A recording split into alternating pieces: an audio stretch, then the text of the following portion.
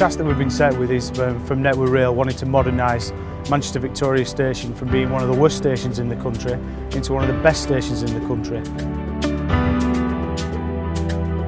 We've been subcontracted by Morgan Sindall as the specialist steelwork contractor to provide the approximately 1,800 tonnes of structural steelwork for the new roof.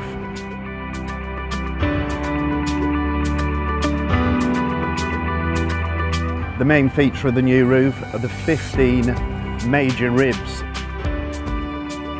These ribs come from anything from 62 tonnes up to the one that we're going to be erecting tonight, which is rib 9, biggest one of all of them, which is approximately 87 tonnes and is 95 metres long.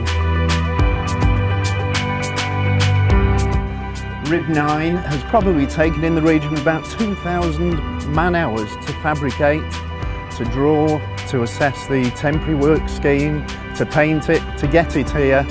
We've been working on it now for about 4 or 5 weeks, coming up with different crane schemes, making sure that we've got it in the right place, I've got the right weights on the crane, have got the right radiuses. The constraints you can see inside is very, very tight, so we've got to make sure that with the crane operator that he's happy, we've got to make sure that the client's happy, the ground surface is okay. It's like a game of chess. We're constantly moving pieces around to release areas, to give us more space to bring pieces in. The biggest challenge that we've got is the timescale that we have to erect these particular items. We have to wait until the pick-up from Network Rail hands over the OLE, then we're allowed to move over the isolated electrification line into position. We've got to put 2 connecting purlins in place to secure the load, and then we can let the big crane slew back into the yard. But we only have 3.5 hours to do this particular operation, which is very, very tight. So that in itself is a major concern and something that we've got to address. We're pretty confident that this one is going to go up okay. Which I think is a fantastic team effort from the whole of Severs.